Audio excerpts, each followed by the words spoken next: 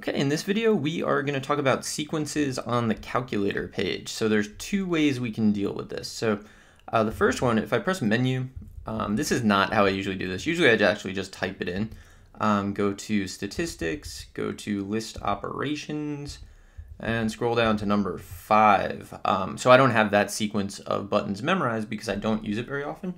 I can pick sequence, and then this you can type in. So I usually use n as the variable in my sequence. So I'm going to type in a formula that generates the terms of the sequence. So maybe like 3n plus 2. And then I need to tell this thing like what is the variable in that formula. So the variable is n. And then I tell it where I want to start. I'm going to start at n equals 1, I guess. And then where I want to stop. So maybe I'll stop at 5. And I'll press enter, and it's going to, what it'll do, it'll take n equals 1, plug it into 3n plus 2, get a value. It'll add 1, so now it's at n equals 2. Take that, plug it in, do 3 times that plus 2, add 1, plug it in, add 1, plug it in, add 1, plug it in. So we get this. So 5 is the result of plugging 1 into the formula, 8 is the result of plugging 2, 17 is the result of plugging 5 into the formula.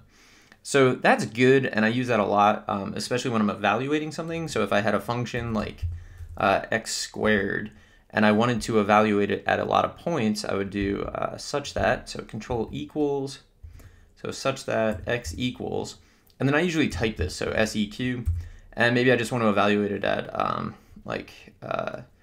I'll use t this time, t, where t is the variable, and I want to go from 1 to 5. And so it takes, it sets x equal to each value in that sequence. So the sequence is just 1, 2, 3, 4, 5, sets x equal to those, plugs it in, squares them, and gives you that result. Okay, so that's what you can do with that. I use that almost all the time.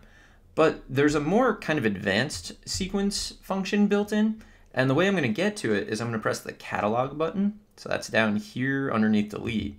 Press that. I'm on tab 1. If you're not on tab 1, it'll look a little different. So like if I press the number 2 on the keyboard, it takes me here. If I press 3, 4, 5, and then 6 is like user defined. I think you don't have 3 if you don't have a cast, but I'm not actually sure about that. But I need to be on tab 1. So I'm going to go 1. I'm going to press S on the keyboard, the actual letter like down here.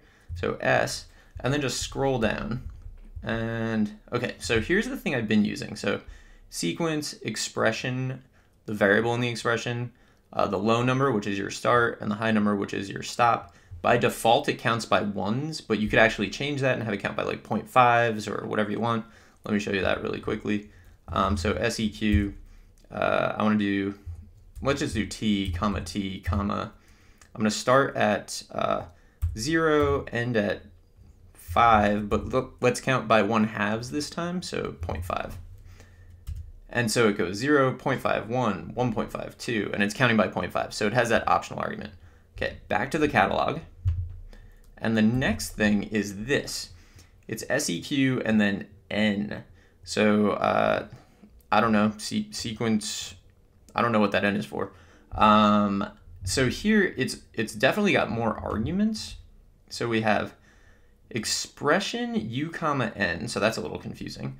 And then like a lot of optional arguments, list of initial terms, n max, ceiling value. And let's see what it says down here. Oh, it doesn't say anything down here. You could also just enter an expression of n with an n max and a ceiling value. So let's try to use this and see what happens. Okay, so it's seqn. There, okay, seqn. All right, so I'm gonna feed it, well, let's just do something like what we've been doing. So 3n plus 2, and then let's say 5. So I'm not telling it the variable, and it just understands this time. So I didn't have to tell it that n was a variable. I didn't tell it to start at 1. It knew to start at 1. So that's kind of different. But that's not why I would use this. So why I would actually use this is suppose we have something that's going to be recursively defined, right? So maybe what I need to do is take a previous term. So let's say that I want to generate, let's delete this. I'm going to do u of n minus 1. That's the previous term plus u of n minus 2.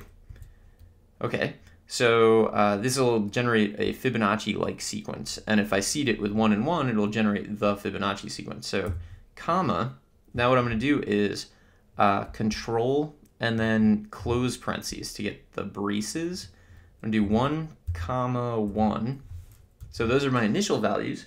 And then I'm going to tell it to go up to, let's say, 6. Right? So it's going to list the first 6 terms. The first 2 terms are 1 and 1. That's what's in the braces here. Press enter. So it does 1, 1. And then it starts following the rule. So the rule says to take the previous term and the term before that and add them together. So 1 and 1 is 2. And then to get 3, it took the previous term and the term before that. So 2 and 1 and added those. And then 5 is 3 plus 2. So that's kind of interesting. That's definitely working for me. There's actually another argument. So say I not accidentally, say I just tell this to go up to 30, right? So it's going to generate the first 30 terms. And they get really big. So I'm going to scroll through a little bit. You can see they're starting to get pretty big. Okay, so let's say that what I wanted was, I don't exactly know how many terms that I need, but I know that the biggest term that I could possibly want is like 100. So let me press enter here.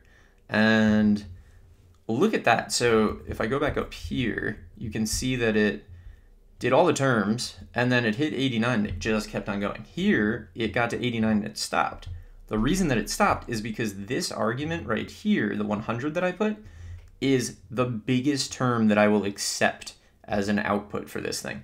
So if I had cut it at 150, so I'm going to change this from 100 to 150, now it's including 144. If I make it 250, it will include 233. Let's see what happens if I make it 233. Let's see if it includes 233 or doesn't. So 233, it does include it. So it's the biggest, it's like all terms less than or equal to this threshold that I'm putting in. But this is really useful because it'll let you put in implicitly defined, recursively defined sequences. And I think that's something that people commonly have to do. So I hope you found this helpful, and good luck.